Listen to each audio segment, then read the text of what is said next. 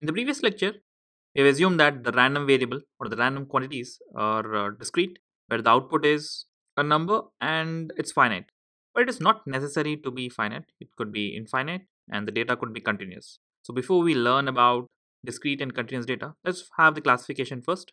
So, a random quantity could be discrete or continuous. In discrete, the data is always finite, and in continuous, data is infinite. For example, like the number of heads in the toss, or maybe we are counting the number of students in a class. Though we don't know the exact data, but still we are sure that the number will always be either 1, 2, 10. We have definite values and they are integers. But when it comes to continuous data, it could be like a length of a line.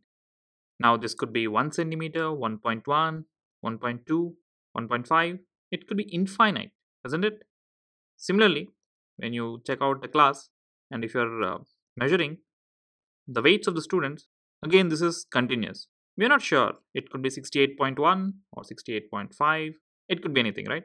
It could be decimal, and basically, these are real numbers. So, we'll be studying random quantities in two classifications. One is discrete, other one is continuous. So, let's start with the discrete. Let's take the same example which we have used in the previous lecture. The experiment was coin tossed twice, and the random variable was the number of heads. And here is the sample space: tail, tail, tail, head, tail, and head. Number of heads is tail and tail means 0. Here we have 1, and here we have 2. And we have learned that random variables basically give you an overall picture. We basically try to map the sample space with some numbers, and this can be used to find the probabilities. So here are the possible questions related to this experiment. The questions could be: what is the probability of getting either no heads, or one head, or two heads? And solving probability becomes very easy using the random variable.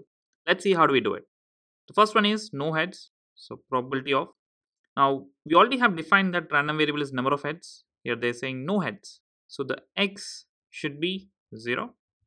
This is how we write it. Now we write it in this way to make it to have a clear representation. So any random person could easily understand. We are trying to find probability and the number of heads is 0. And to get this, first let's list out probabilities of each of this. Now here in sample space we have 4 possibilities and each is equally likely. So this is 1 by 4, even this is 1 by 4, 1 by 4, 1 by 4. Now probability of x being 0 is 0. There's only one case, that's tail and tail. So I can write probability is 1 upon 4 possibilities. The next is probability of one head, p, where x equals 1. That is, if you see for 1, it could be either tail and head or head and tail.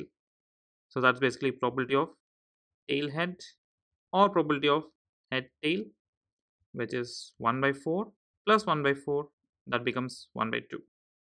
Next one is two heads, p of x equals 2, and for 2, that is only head and head, that's 1 by 4.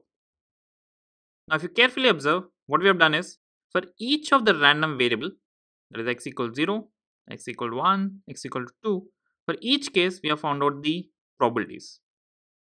And this is basically a function. You're substituting some random variable and you're getting an answer.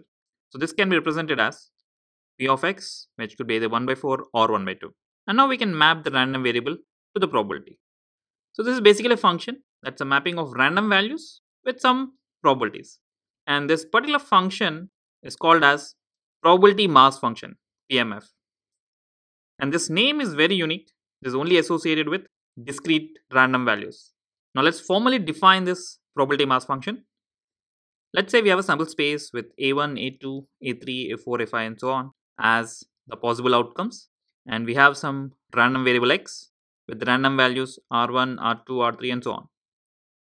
Now let's say we pick up one of this. So maybe I take R3 and maybe it's connected with few of the elements in the sample space. Maybe some 2, A2, A3 and A4. Now let's say we want to find the probability of x being this R3. We can get the value of the probability corresponding to the random value as probability of, this is associated with A2, A3 and A4. So P of A2 plus P of A3 and P of A4. That's how we write it. So if I generalize this, I could write this as, basically what we are doing is a summation of the probabilities corresponding to some outcome in the sample space where this AI is belonging to the sample space S, such that if you substitute that AI in the random variable, we need to get this R3. So that's how we define the probability mass function. It's basically summation of individual probabilities associated with the random value. Now when we write it in statements, probability mass function. The probability of getting a particular number, here the particular number means the random value, is the sum of probabilities of all the outcomes which have that number associated with them.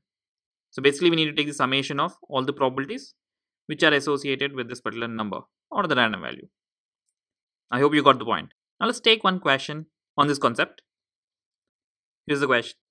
A fair coin is flipped thrice and random variable x is number of tails. Tabulate the PMF as probability mass function. And what is the probability of getting two tails? The same experiment which we have discussed in the last lecture, wherein we found the sample space and the associated random values. So before we do this, let's try to represent them back over here for reference. So for this experiment, this is a sample space and these are the possible random values, either no tail, one tail, or two tails or three tails. Now let's also represent the probability values corresponding to these random values. For that, let me represent the probability for each of this sample space. All are equally likely. So this is 1 by 8, 1 by 8, 1 by 8 and 1 by 8. Everything will be same. Now let's map the probabilities for this. To fill the probabilities, you can clearly see 0 means there's only one possibility out of 8.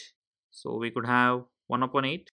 And for 1, we have 1, 2, 3. 3 cases upon 8 cases. Even this has 3 cases on 8 and this is 1 upon 8. So only two values, either 1 by 8 or 3 by 8. For 0 it is 1 by 8 and even for 3 it is 1 by 8. For 1 and 2 it is 3 by 8. Now let's come back to the question. First one is tabulating the probability mass function. So basically the same thing, we'll put it in a table form. The random values are 0, 1, 2 and 3. For 0 it is 1 by 8.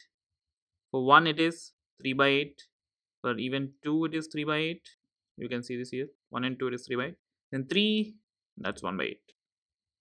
And even we can represent this in the form of a graph. And the graph looks like this. On x-axis we have the random values and on the y-axis the probability. This representation is also called as distributions, which we'll be studying in the upcoming classes. So you can basically represent the mass function either in the table or a graph, whichever is convenient for you. Now coming to the second part, what is the probability of getting two tails? The B is probability of x being 2, because x is the number of tails and they want two tails. Now directly look into the table. 2 is 3 by 8. Therefore the answer is 3 upon 8.